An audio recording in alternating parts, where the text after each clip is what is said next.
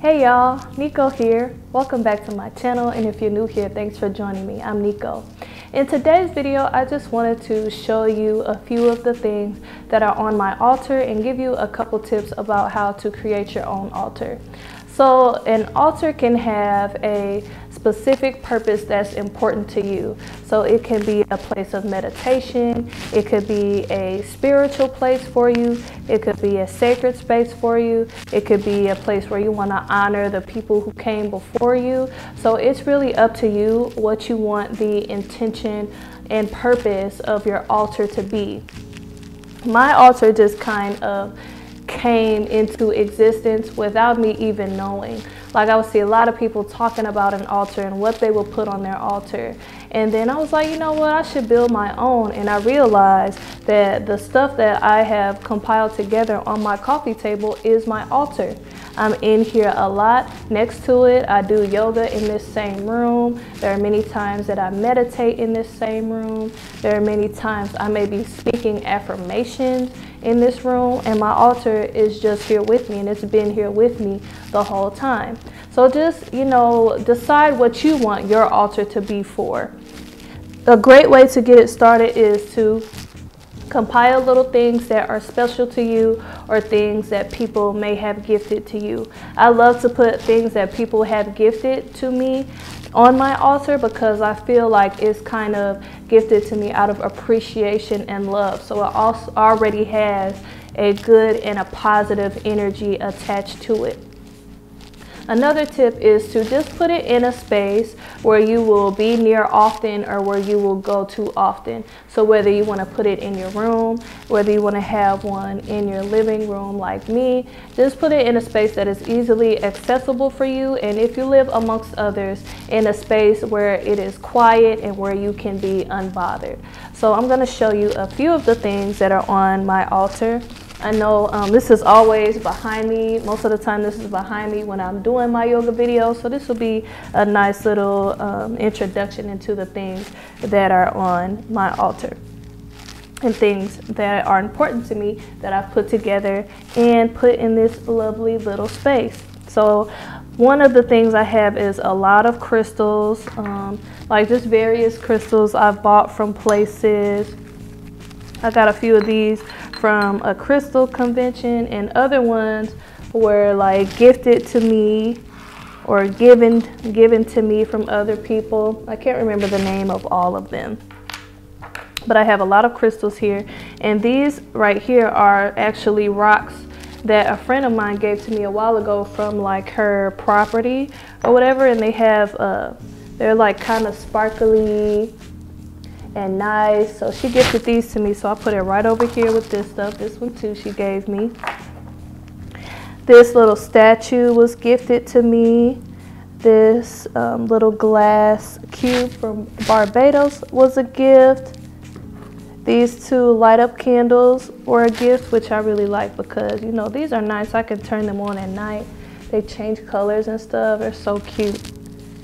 And then this abundance and money candle was also gifted to me by a friend, which I feel like when people like gift you stuff like this, I feel like there's a more intense power in it. Like they will work better. Like this is a money candle and this is an abundance candle. And like I said, I feel like they just have a positive energy attached to them already. So they're going to serve their purpose even more.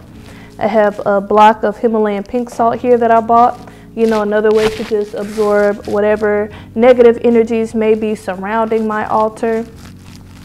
I have this little ashtray here. It's a DNA ashtray. This is actually a brand from my hometown, St. Louis, that a friend of mine owns. It's a cool like clothing store and stuff. But I'm really big about like stuff at home, about St. Louis based stuff. So I thought this was really cool, you know, just whenever I need an ashtray or whenever, you know, I'm burning something. Like sometimes you have those little circle incense cone things, like those can go in there. Or I have this little piece of wood. I can't remember what this wood is called. It's that good smelling wood. And my friend Josh gave it to me, so if there's like ash that comes off the wood, I'll just ash it in my ashtray or whatever. And then I have a picture of my mom. This is actually her baby picture in its original frame. So, you know, this is a way to honor her. This is very special to me. Another little gift given to me. And I have some candles here. I think having candles on your altar is very important. Number one, because candles smell good. And number two, because there's an energy in fire. There's an energy in lighting a candle. So this candle is just from IKEA. I think it's an apricot candle or something. But the candles from IKEA are really affordable and they're really nice. And these candles were actually created by my friend Zeus. Zeus is an artist. And so he made this art and then put it on the candle. So I have a black one and a white one. And candles are also a good way to do meditation. There's a meditation called Trataka meditation where you just focus on a candle flame. So that's a really awesome meditation, to be in front of your altar with your candle flame, kind of focusing on the candle flame, but then you have all these wonderful things with these good energies attached to them, still in your view, but kind of out of focus. So I just think that that makes that kind of meditation very intentional and very powerful. And aside from the things that are on my little altar space here, there's a lot of like books on my coffee table.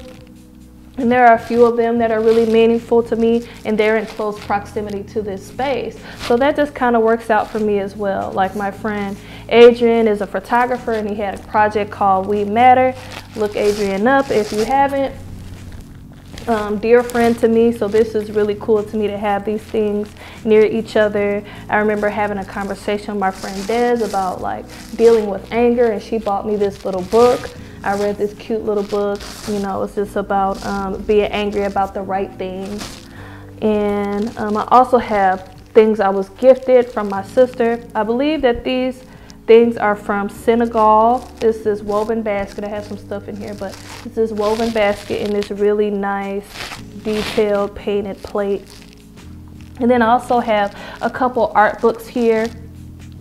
Like I have this Kehinde Wiley book. If you don't know who Kehinde Wiley is, he's a very well-known black artist, portrait artist. Please look him up.